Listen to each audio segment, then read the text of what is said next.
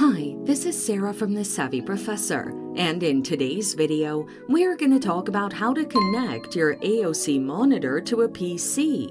Watch the video until the end to learn this and more. Here is a step-by-step process on how to do this.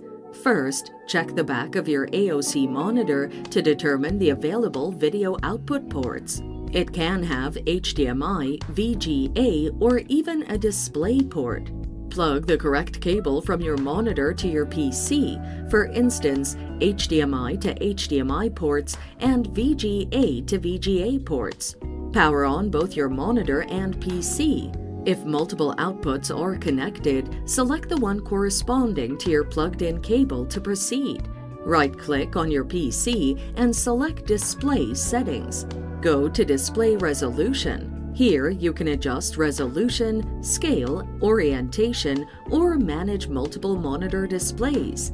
If the AOC monitor isn't connecting to your PC, check for any loose cable connections and ensure they are firmly secured. If there is a faulty cable, replace it with a new one. If these don't work and your PC has multiple ports, try using a different port.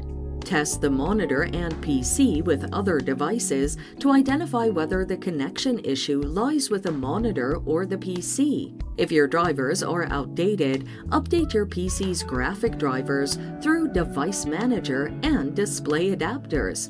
And there you have it. Connecting an AOC monitor to a PC is just that easy.